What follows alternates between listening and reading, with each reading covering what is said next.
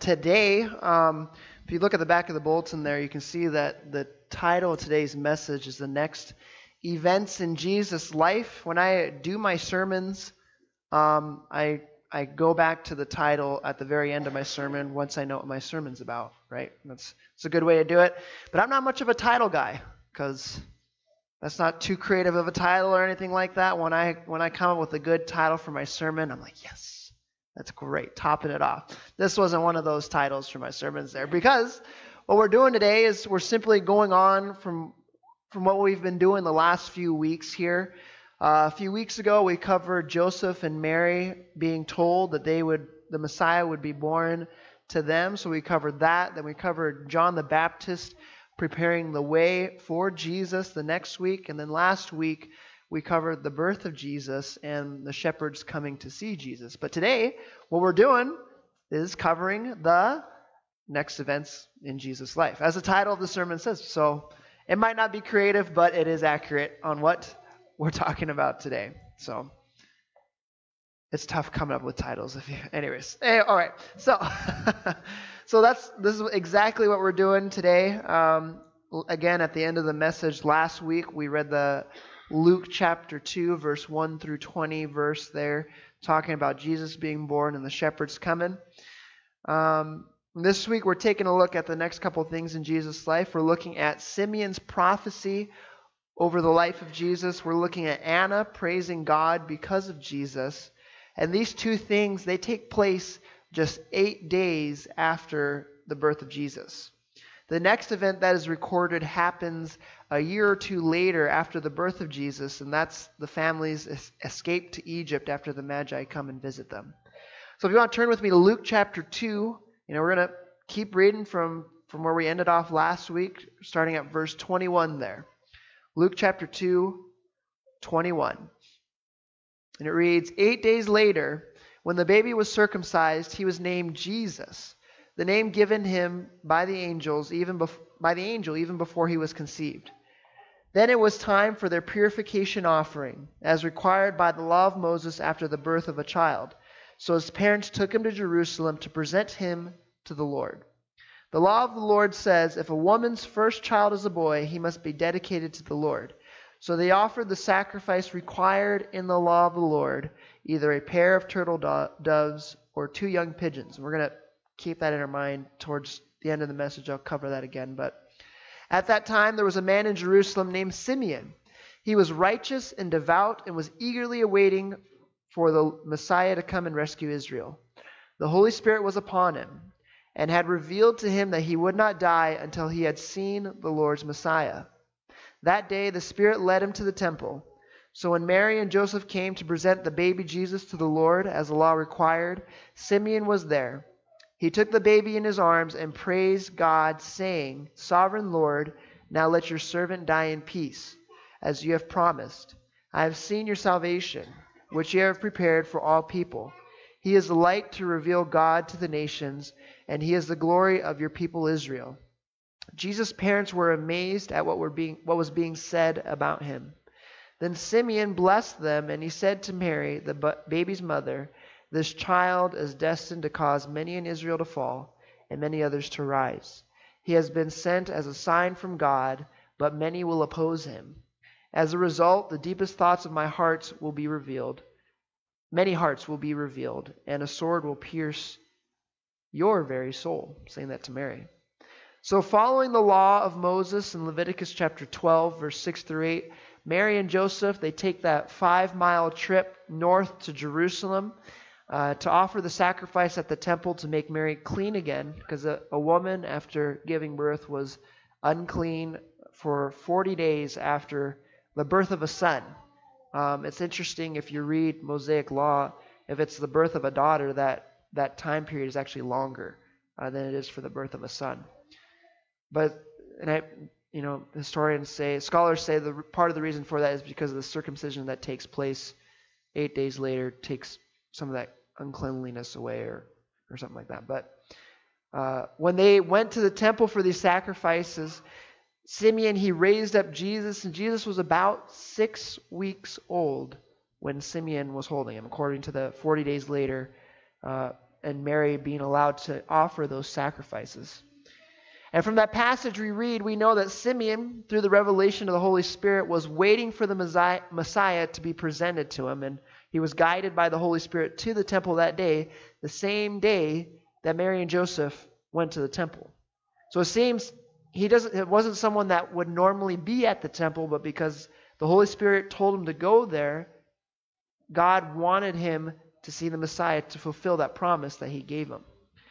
And we talked about this a couple weeks ago or last week, but again, this is after those years of silence, those 400 years of silence, where we have no recorded revelation from God, communication from God to Israel or anybody else. That's that intertestamental period from the Old Testament to the New Testament, those 400 years of silence. And we can take a look at Simeon's prophecy and we see a few things. If you have it open there, it says in verse 32, he says that Jesus is a light revealed not just to Israel, but to the nations, meaning to the Gentiles as well. And that he will bring glory to the people of Israel. And in verse 34, Simeon begins to speak about the life of Jesus, how he'll come and turn things upside down, and how many people will be against him. And as we see when we read further into the Gospels, we know that Jesus had people who were coming against him. Those religious leaders, those Pharisees, at every turn, at every corner, they would challenge him, try to trap him, try to get him in trouble with the government, to stop his ministry from happening. But we'll talk about more next week there about God's plan for us. But when God has a plan, it will prevail, even when people will come against it. And then in verse 35, Simeon gives a personal prophecy to Mary. Looking ahead to the suffering she will face when Jesus is crucified, Simeon tells her that a sword will pierce your heart, or will pierce your soul, your very soul. And again, this is something, realize this, Mary was young. She probably wasn't even 20 years old yet.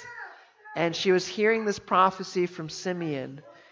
And holding this 6-week-old baby.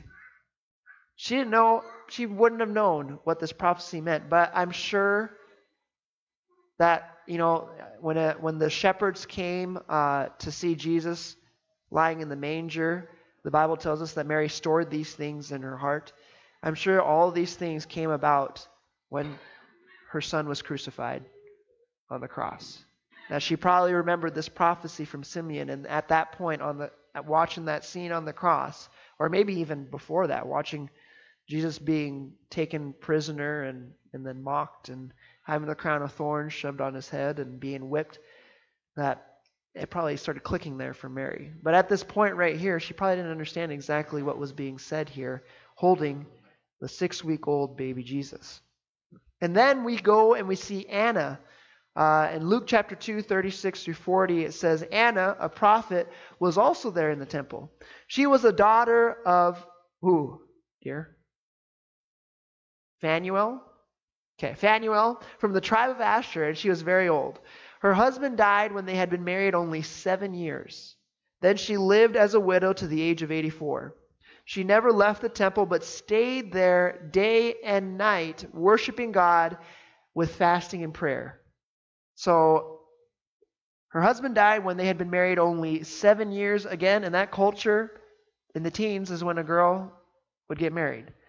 Then she lived out as a widow to the age of 84. So from teens, probably teens, because the Bible doesn't tell us exactly, but to 84 years of age, what she was doing was in the temple, praying, worshiping God, and fasting. In verse 38, it says, she came along just as Simeon was talking about with Mary and Joseph, and she began praising God. She talked about the child to everyone who had been waiting expectantly for God to rescue Jerusalem. When Jesus' parents had fulfilled all the requirements of the law of the Lord, they returned home to Nazareth in Galilee. There the child grew up healthy and strong, and he was filled with wisdom, and God's favor was on him. So we don't have much information there. It's only a couple verses talking about Anna there, but what's important to note is that she is one of the first people in the history of the world after the birth of Jesus to begin telling those around her about the Messiah. One of the first people in the world, which after serving God, worshiping Him for the majority of her life, fasting and praying, she went to the temple every day, it says there, and did those things. That'd be a blessing, to tell the world about the long-awaited Messiah, the one that Israel was looking forward to. Now, if you continue reading in Luke chapter 2, you notice that Luke, he skips forward from Jesus being 6 weeks old to Jesus being 12 years old. But there's an event that happens in the Bible that is recorded, not in the book of Luke, but in the book of Matthew, that happens before his parents leave him behind in the temple. And again, I always chuckle at that, how the parents must have felt leaving the Messiah behind at the temple while they're... Anyways, so going to Matthew chapter 2, verse 1 through 12. I was left behind at church once. You guys know that? My parents, they're probably watching this, and they're going to get a text message later talking about this from them, but they watched this after their service in Texas there. But we were taking two vehicles because one had to get there at a different time than another. And I guess similar to Mary and Joseph, they thought he was with someone else in the caravan. My parents thought I was with the other parent in their vehicle, so they left me behind. We had like a 20-minute drive to the church. Anyways, I don't hold a grudge about that at all, as you can tell. Matthew chapter 2, verse 1 through 12 is where we find this other account that happens before Jesus is 12 years old. And this is, again, we read this already with Cindy, but we're going to read it again here again. Jesus was born in Bethlehem in Judea during the reign of King Herod. About that time, some wise men from eastern lands arrived in Jerusalem, asking, "Where's the newborn King of the Jews? We saw his star as it rose, and we have come to worship him." King Herod was deeply disturbed when he heard this, as was everyone in Jerusalem. He called a meeting of the leading priests and teachers of religious law and asked, "Where is the Messiah supposed to be born?" "In Bethlehem in Judea," they said, "for this is what the prophet wrote. O Bethlehem in the land of Judah, are not least among the ruling cities of Judah, for a ruler will come from you, who will be the shepherd for my people Israel." In verse 7 it says, "Then Herod called for a private meeting with the wise men, and he learned from them the time when the star first appeared." Keep that in mind, the time when the star first appeared. "Then he told them, 'Go to Bethlehem and search carefully for the child. And when you find him, come back and tell me so that I can go and worship him too.' After this interview, the wise men went their way, and the star they had seen in the east guided them to Bethlehem. It went ahead of them and stopped over a place where the child was. When they saw the star, they were filled with joy. They entered the house and saw the child with his mother." Keep that in mind, the house. "And they bowed down and worshiped him. Then they opened their treasures chests and gave him gifts of gold, frankincense, and myrrh.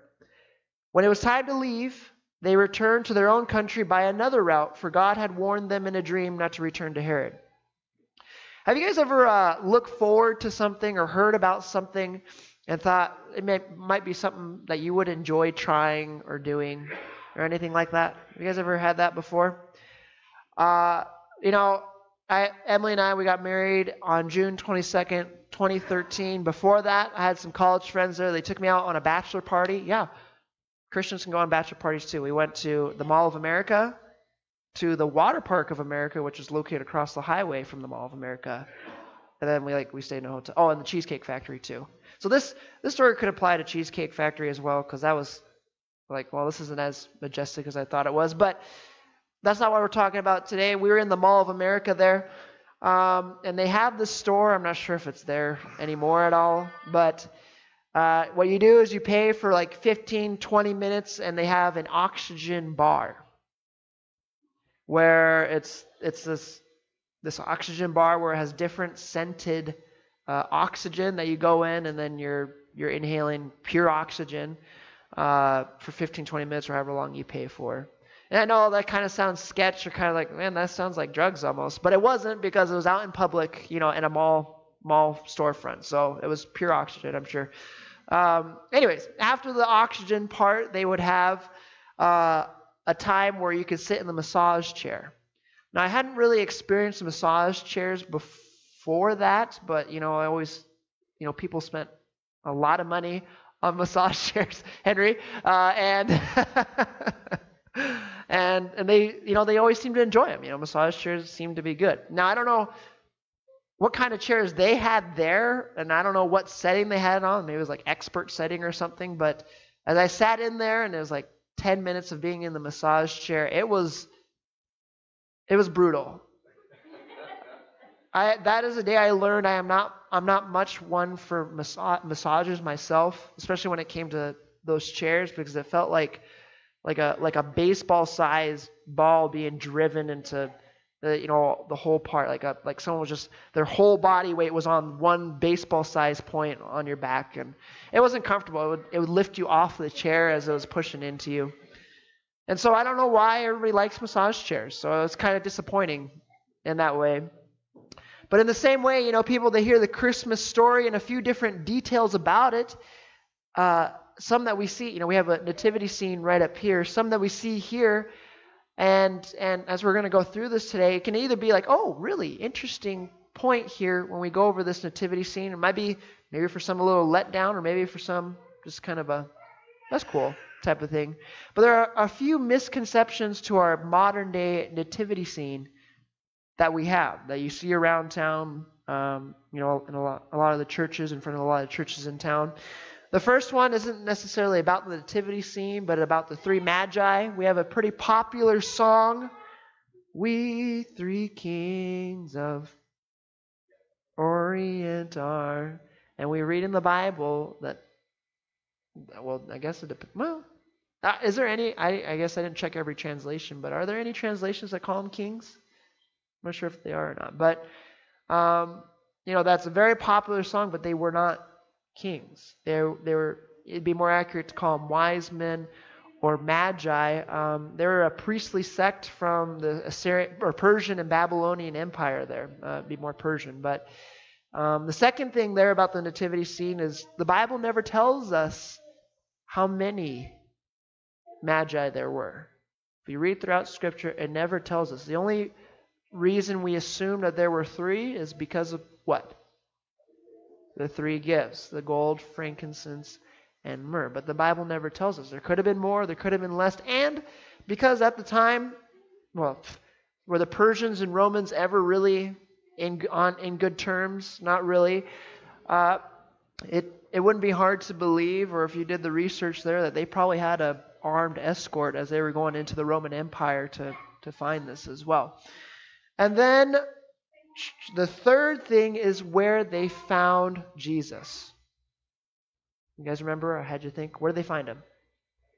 In a house, not in a manger. In verse 10 there of that passage, you can read that. It says they entered the house that Jesus was at. But Jesus wasn't born in a house. He was born in a stable in a manger. That's where the shepherds found him, because the shepherds found him on that night that he was born. So we get these clues here to show us that the wise men, they didn't come right at the birth of Jesus, which, again, these nativity scenes, they're made to encompass the whole story, not just one night of it, not just one night of it. That's why the Magi are included there. But as we will read in the next passage, as Herod orders the death of all sons 2 years and younger in Bethlehem, based on how long those Magi had been following that star, Jesus may have been as old as 2 years old by the time the Magi had found him. So let's continue reading there in Matthew chapter 2, verse 13 through 23. It says, "After the wise men were gone, an angel of the Lord appeared to Joseph in a dream. 'Get up, flee to Egypt with the child and his mother,' the angel said.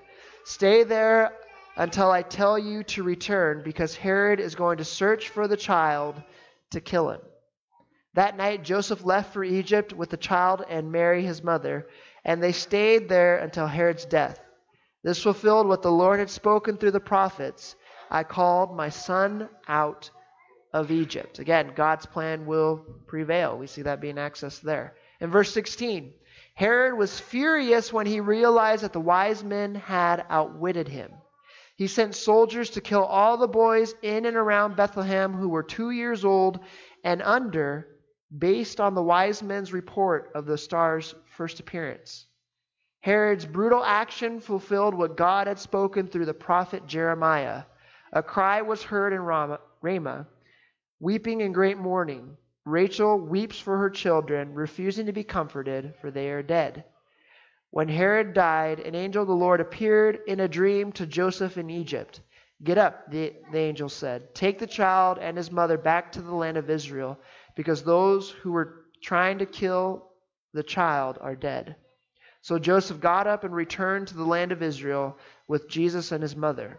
But when he learned that the new ruler of Judea was Herod's son Archelaus, he was afraid to go there. Then after being warned in a dream, he left for the region of Galilee. So the family went and lived in a town called Nazareth. This fulfilled what the prophets had said, he will be a Nazarene. So we see Herod's reaction to the Magi taking a different path, and we see him order the murder of babies. Josephus is an extra-biblical Jewish historian, or an extra-biblical source that many Bible scholars go to just to figure out the history around this time period of Jesus' life. And Josephus called Herod a man of great barbarity towards all men. Someone who murdered his own wife and 3 sons. That was who was over the king over that time. So he was a barbaric man. So this new order to murder is what it is. Murder the boys that are 2 years old and under in Bethlehem and in the surrounding area. It would fit into Herod's wheelhouse just fine. He was a brutal guy. And again, when we go to Joseph taking his family to Egypt at this time, especially around Alexandria, there were a good contingent of Jews in Egypt. So it would have been easy for Joseph and his family to blend in with the other Jews that were already in Egypt.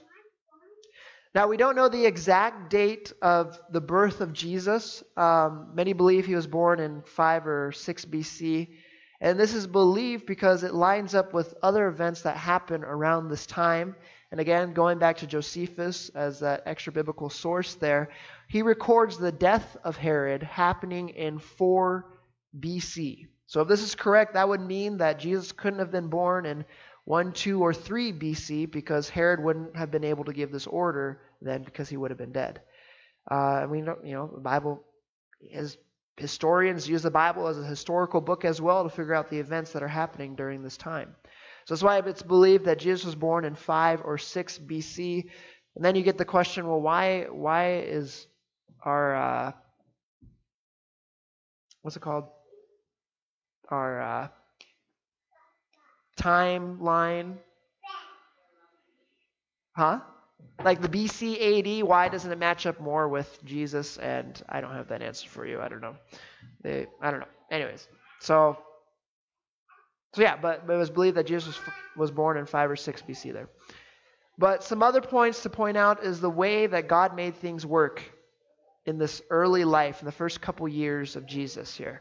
Again, going back to the last few weeks here, we know that God had a plan, and that Jesus being born was that manifestation, was that us being able to see that plan coming into action.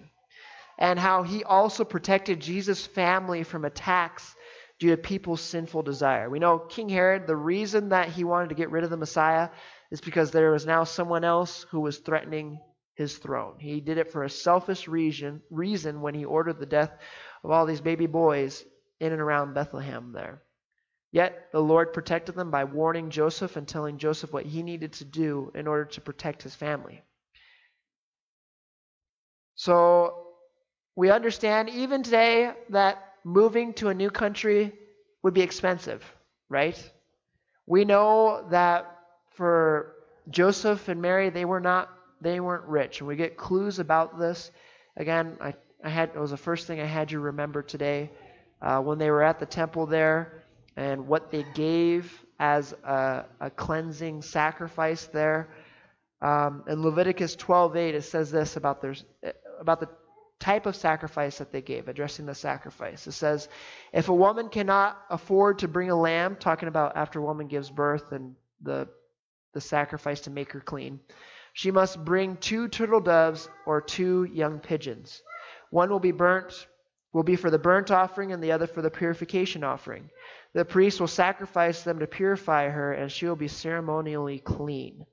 So we see there, Leviticus 12:8, if you read the passage before then, that is what, if they can, what is it, a lamb?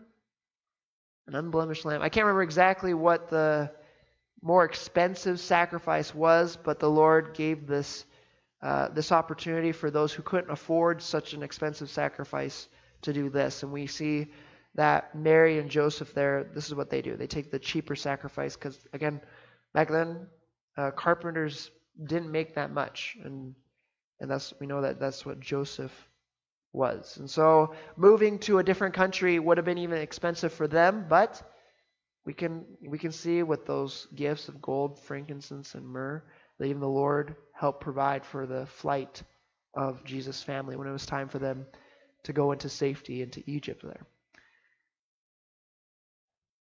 So moving forward here, the other thing that we can go over, again, going back to the plan of Jesus, we see his plan in action, and we see all these small details coming together, like the Magi bringing their gift to help fund the flight of that Holy Family to Egypt there, that God's plan will prevail. Next week, we're going to be going over the story of Jonah and what happens when you don't consult God when it comes to making those 2022 plans that you might have for the next coming year. But something that we can look at today is the reaction of the people who encountered the Messiah. The reaction of Simeon, the reaction of Anna, and the reaction of the Magi. Both Simeon and Anna, they praised God after they met the Messiah.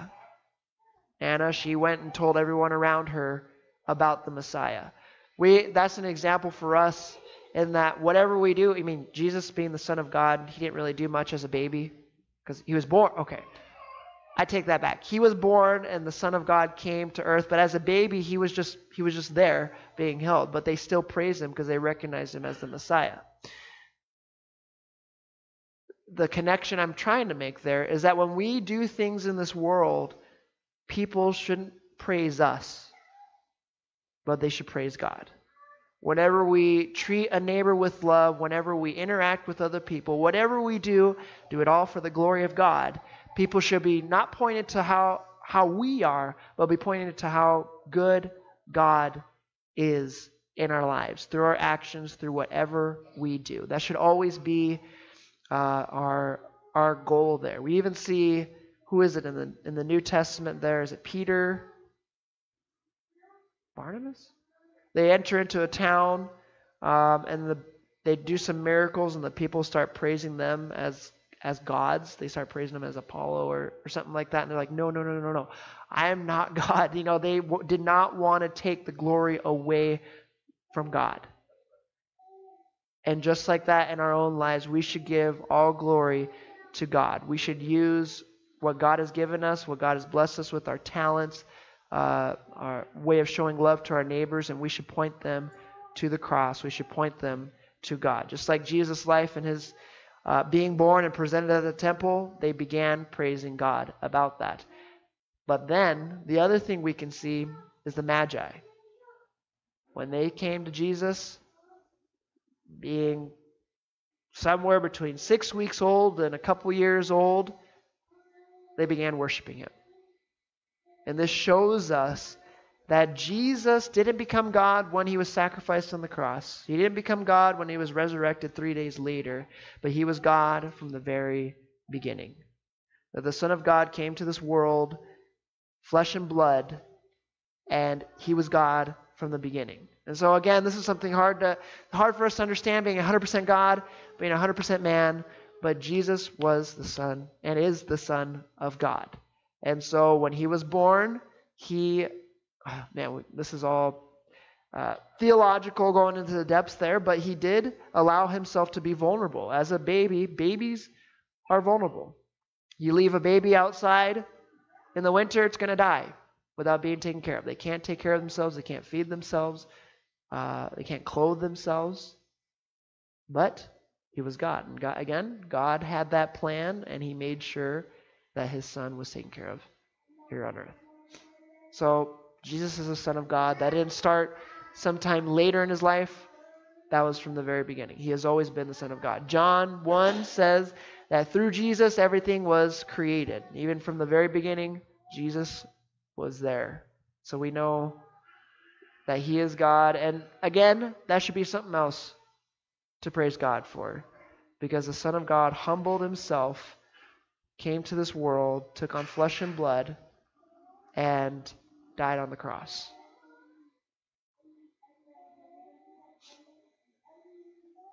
So one of the ways that we remember this or celebrate this, what Jesus did for us, is by taking communion. It's a great, day after Christmas is a great time to do this, to come together and fellowship and remember. Again, this has been the theme. What better way to culminate? What is the word? To get to the peak of this week than by taking communion. Do this in remembrance of me. Jesus said, and do it until he returns, and that's what we're going to do right now. So